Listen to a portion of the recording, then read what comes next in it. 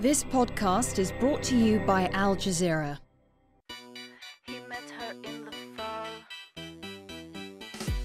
He took her to a movie. And when they done it all, he took her. Hello and welcome to the Fabulous Picture Show. I'm Amanda Palmer, and this week we're joined by Palestinian filmmaker Najwa Najjar for a screening of her first ever feature, acclaimed first feature, Pomegranates and Myrrh. It's a film packed with girl power. ما تحكيش معي بالعبراني، احكي بالعربي. هون انت برام الله مش بتل أبيب. On both sides of the camera. She's got the spirits and the guts of, the Palestine that I know. And later, what does a Peruvian girl really want on her wedding day? A dancing chair? Or a golden bear? Vamos, estoy acá, o sea que es posible, ¿no? But first, the painting Happy Tears by late pop artist Roy Lichtenstein sold for about $7 million a few years ago. And now his son Mitchell has a new film that's also called Happy Tears and is also a work of rare beauty. Why don't you dig up that treasure and buy that nurse a new car? Because I'm going to leave that for you girls after I die. Happy Tears is a story of two very different sisters who dutifully return home to look after their dementia-riddled father. I just asked you if you had to go to the bathroom. I've got to take it out here. Oh, Daddy. Come on, let's go. With Rip Torn as the father, the sisters are played by indie queen Parker Posey. Get a move on. That means you too. And straying from her usual Hollywood territory, superstar Demi Moore. Can you just be still? Let's pull them down, all right? She's got an incredible sort of back catalogue of films that she's done, but this particular role, it was just so real in many ways. You better get used to it, because I'm out of here day after You got the wrong man. That is what, kind of made me excited to cast her in it. She, as it turns out, was also eager to kind of break the brand of Demi Moore and play this kind of really unglamorous and real person. What are you laughing at? Because she fell in love with a faggot. He likes to call him that because Laurent enjoys cooking and gardening. I think the thing I identify with the most is I think in my own family dynamic, I am very much a caretaker. He waves his hands around like a faggot. But he's not. Not at all. I think it's no accident in Mitchell's choice of casting. He's a masseur. I mean, I think that he really was looking for certain qualities and at the same time looking for people, looking for actors that he could have explore something that's also very different. Demi Moore made her name as a charter member of the 1980s acting Brat Pack, and her biggest hit was Ghost. Sam, can you feel me? With all my heart. But her biggest payday was Striptease, for which she reportedly earned $12.5 million at the time, a record for an actress. I need the money. I need to get out of here and live a normal, fully dressed life.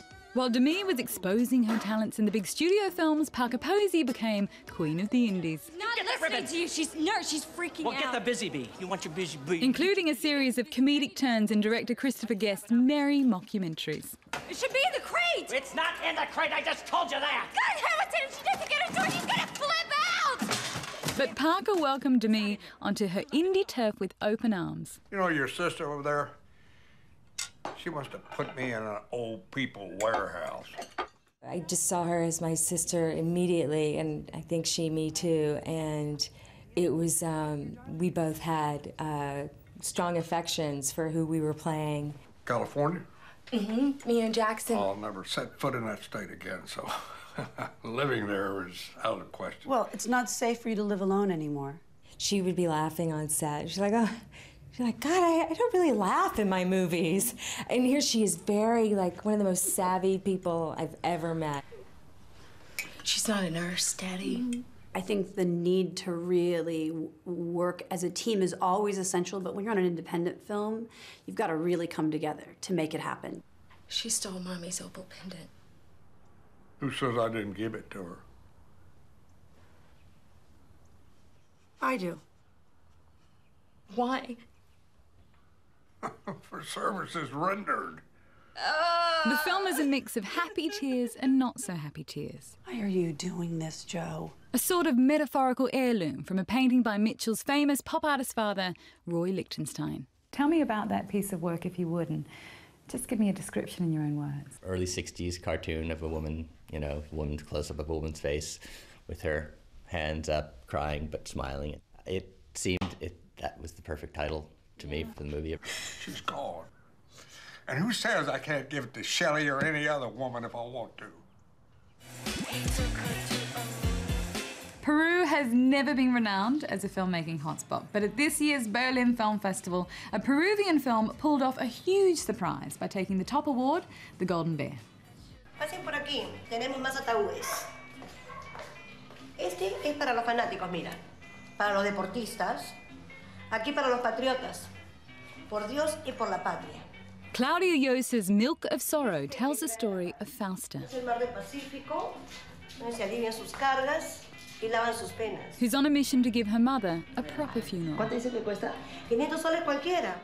Fausta suffers from an affliction that, according to local folklore, was passed on from her mother during breastfeeding. ¿Te sientes mejor? It's known as the Milk of Sorrow, Melvin te va a llevar al médico, ¿eh? and it's said to be common amongst women who were raped during Peru's guerrilla warfare in the 1980s and 90s. People say, look, that kid has the scared breast. It's a very strong name, it's intense, it's poetic. But at the same time, it shocks you. Llosa's main resource for her script was her leading actor, Margalise Solier, a non-professional whom she discovered in the Andes. I put a lot of myself into the writing process. I help them write and translate from the Quechuan language. I've told them stories from my culture.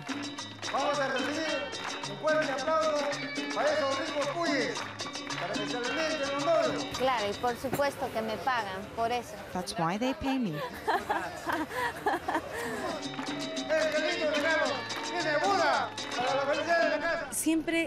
I've always wanted to make a film about emotions. How do we live with what's left with pain? It talks about the emotions and how to combat them, how that pain comes down from generation to generation. Será una vida larga, llena de amor y esperanza.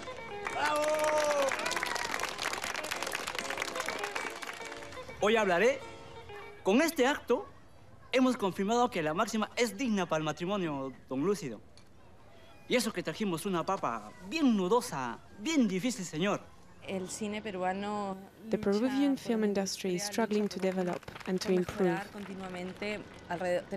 We make 10 to 15 films a year, but the link between film to film, director to director, is still very weak. We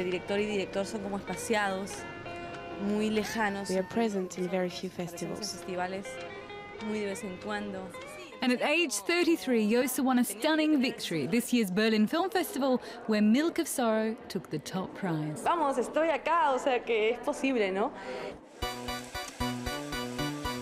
In part two, we're screening Pomegranates and Myrrh. I have the lovely Palestinian filmmaker Najwa Najjar here.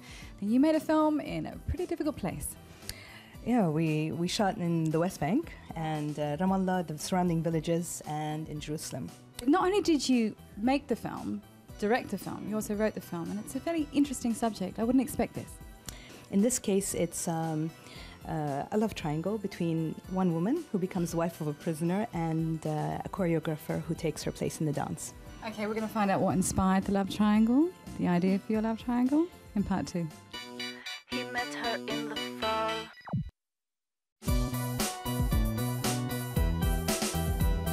Hello everybody, welcome to the Fabulous Picture Show. Could I please introduce the wonderful Najwa Najjar for this special screening of Pomegranates and Myrrh.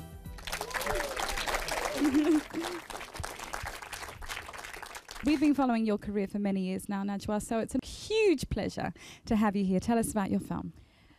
I'm so happy to be here and to present Pomegranates and Myrrh. According to ancient Arab proverbs, there is in every pomegranate that one seed that comes from heaven. So pomegranates for all the sweetness in life, and myrrh, or in Arabic it's murr, which is bitterness, for all the bitterness. And that one seed from heaven, it's hope. So I hope you enjoy this. Thank you so much.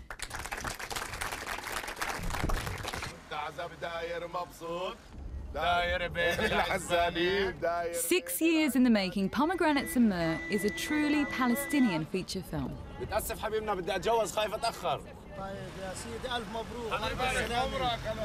We wanted to be Palestinian producers in the film. So we went to institutions in Palestine, and initially that was a little bit difficult because there are so many incredibly demanding needs that come in living in such a difficult situation.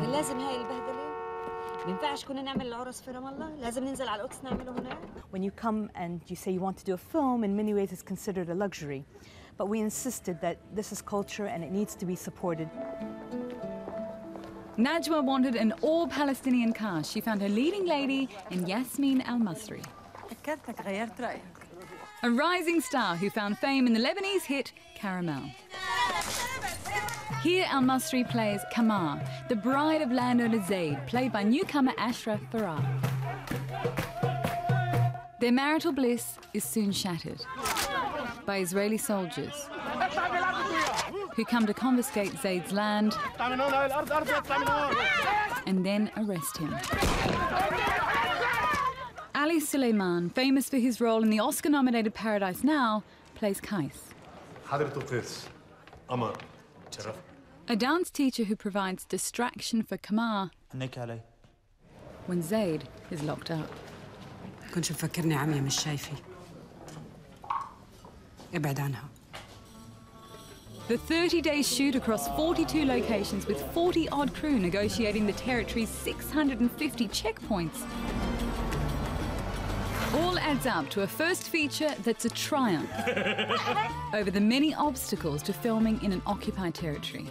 But it's not an overtly political story. You take all of this and you make a movie made in Palestine, a Palestinian story that talks about people. I don't have to show you the Intifada, I do it in another way. We first met Najwa 3 years ago when she brought her short film, Yasmin's Song, to the Berlin Film Festival. Yasmin! Berlin was very, very important for me because they had a wall, and the wall was removed. We followed her to Ramallah and another wall. The occupation affects filmmaking in the way that you're always subject to make films about the occupation. And then to Cannes, where she sought funding for Pomegranates and Myrrh, which would become her first feature. Mon film? Ah, votre film, l'année prochaine? J'espère. Très. Then to auditions in London. وانت عارفة قديش صارت مهمة الأرض، يعني هاي نص السيناريو. And to the world premiere of Pomegranates and Myrrh at the Dubai Film Festival. Here we are in this huge theater, and the actors are seeing it for the first time, and everybody was waiting, and the emotions were so high. And then the movie ends. Beautiful, beautiful. 10, 20, 30, 40, 50 people. Everybody's coming up to you, and it's a bit overwhelming. And finally to Ramallah in the West Bank, where Najwa hosted a special screening for local residents. يعني أنا متفكرة كثير لأنه عم نستنى هاللحظة كثير فترة طويلة.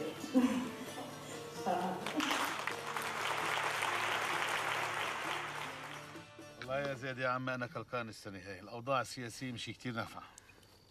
وأنا خايف لا سمح الله يحدث أشياء مش متوقعينها. As you know, we rarely see Palestinian families portrayed in this light, but we rarely see Palestinian Christian families who are a minority, certainly in Palestine, aren't they? Which really, for me, is an incredibly strong message that this conflict is not about Muslim versus Jew, is it? It's not a conflict between religions. It is a conflict about land. They happen to be Christian because the society happens to be made up of both, regardless of the percentages at the moment. And it was very important for me, more so, that this is a national conflict. You know, it's a conflict about land, regardless of religion. I love the scene where Kamar actually goes back to that land and she touches the olive tree, so she gets that smell, so that when she goes back to her husband in prison, she asks him to smell her hand, and that was so moving for me. Ahmed. Shem. Palestinians losing their land, it's not just, it's a loss of land. It's when you lose your land, you lose your livelihood. You lose your identity. There's no reason why people should lose their homes. And you need to live with dignity. I mean, simply, it's not just living, it's living with dignity, and you can only do that on your land. زيد شوف حالك كيف صرت جلدي على عظمي. فكر فينا، فكر بالأرض اللي ضلت. And who did you talk to help you recreate those scenes? These were some of the toughest interviews. There was one who was in administrative detention. He was the longest person held in it. His name is Ahmed Qatamish. One of the questions was, what is it that you're waiting for when your wife comes to visit you? And he says, I dream about that second when our fingers touch at the fence. Oh. And it was so emotional for me. This is what they dream about. I mean, it wasn't the walls that bothered them. It was not being denied this touch. And it's just giving him something to survive in when he's in prison. You know, giving that sense of smell, of hear, of touch. So, yeah. Which is also linked to the fact that he is willing to forfeit his freedom to secure his land. He doesn't want to get out of jail if it means losing his land. No, he won't do it. المحامي رح يستأنف الحكم الإداري الأسبوع الجاي. بتقولي له للمحامي بقول لك زيد بس يهتم بقضية المصادرة ما يضيعش وقته. Ashraf. Yes, Ashraf Farah. What a star. You broke a few hearts, huh? You broke a few hearts in here today, didn't he, ladies? بوعدك راح أعوضك على كل شيء. أوقات بحس حالي رح أنجن. وأنا كمان. So let's talk briefly about the Palestinian cast. Two of those faces I'd seen before. Yes. Obviously, Yasmin, who plays Kamar, and obviously we've seen Kais as well in Paradise Now. But we hadn't seen Ashraf before, and he's a real special find, isn't he? بس اليوم آخر يوم بالمعصرة. إياك تكوني حدي. ولا يهمك. رح أكون موجودة. Yasmin is a Palestinian. She was born in Lebanon, and she lives in Paris. And it was Yasmin's first time entering the country. And Ashraf Farah had only done theater. All these actors are all professional actors and all very, very well known in the country. And so he's the only one who hasn't appeared on. And so everybody was like, are you sure? It's like, yes. Yes, I'm sure. Look at him. وين كنتي؟ طلعت من التدريب والبلد كانت فاضية ما كان في لا فورد ولا تاكسي. بعرفش إيش فيه. أنا قلت لك قديش هذا اليوم مهم لإلي. The scene with Habib. For me, that's one of my favorite scenes. لساتكم هون؟ شو بعدكم قاعدين تساووا؟ And the tension is probably one of the strongest points in the film. Am I overstating that? Did you feel that? زيح بارودتك. مسيبني ما. زيح بارودتك قلت لك بتخوفنيش. رجال مفكرين حالكم حاملين بواريد؟ سيبني ما جبرت. ما تحكيش معي بالعبراني، احكي بالعربي. هون انت برام الله مش بتل أبيب. She is just full of the sort of guts that we all want to have in every facet of life. She's got the spirits and the guts of, you know, the Palestine that I know. How often does that kind of stoush exist? How many Habibs do you get yelling at soldiers like that? We do have a gun up against our head. I mean, it is. But you do find people who sit there and, you know, you see young boys who come up and they push up their chest against and women who yell and people who... It is there. It's not like it doesn't exist. شو بتسوي هون؟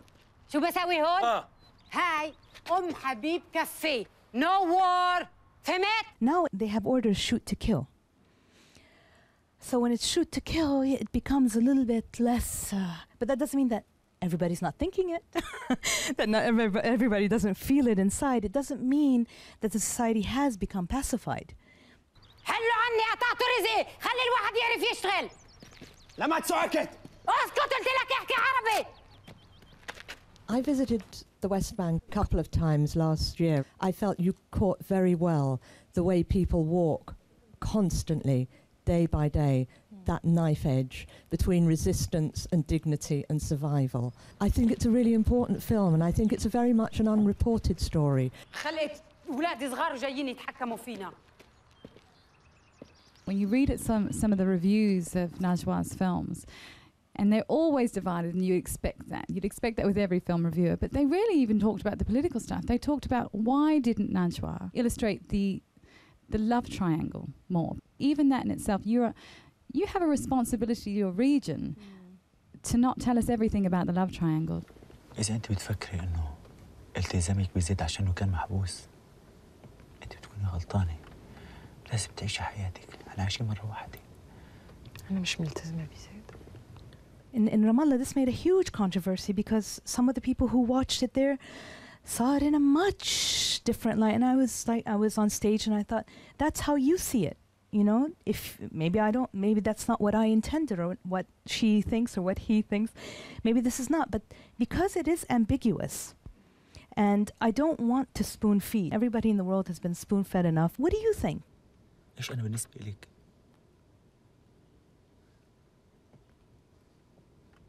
You said in the introduction that you wanted to give people a sense of hope with this pomegranates.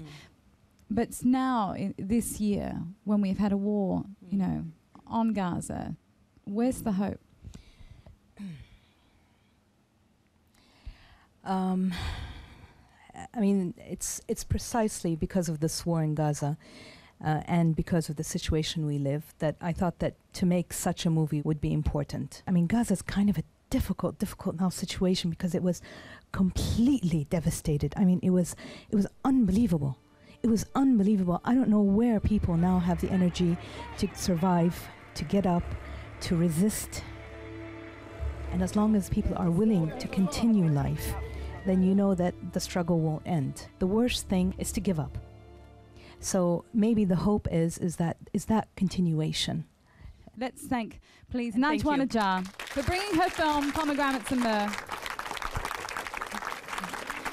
انت متأكد؟ والثلاث اشهر خلصوا. سموه باسمه. حاجز قول لي حجز إداري اسمه حبس. Well, that's it for this Fabulous Pictures show. And Najwa, you know what they forgot to mention? Your Scorsese moment, the cameo. Yes. That was you, right? That was me. Dancing at the wedding. That was a lot of fun. You thought you got off lightly, didn't you? Yes, I did. I thought nobody would notice it. But we're going to show it, just in case you missed it as well.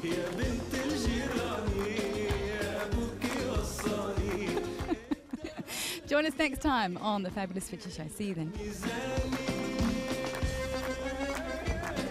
On a scale of 1 to 10, what would you give this film and why? I think I'd give it between an 8 and a 9 because I cannot remember the last time my heart was beating so fast. I think what the film did portray very well was the mettle of the Palestinian people. It's not about suicide bombing, it's not about chanting names of God. It's freedom and hope, actually, how to have a hope that there is something that can be done.